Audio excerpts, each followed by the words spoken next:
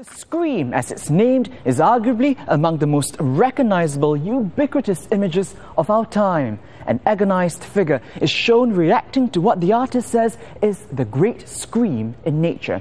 The piece is actually one in a series Edvard Munch produced. So this pastel version is the last to leave private hands and is expected to fetch at least $80 million. It's his expression of angst which has really caught the 20th century imagination.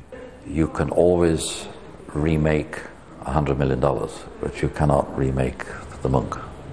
Now, speculators have noted that the final sale price of the Scream could well shatter records, with a growing appetite for fine works in China and the Middle East. Just last year, the state of Qatar paid more than $250 million for this number, The Card Players by French painter Paul Cézanne. It's the most expensive piece of art ever sold.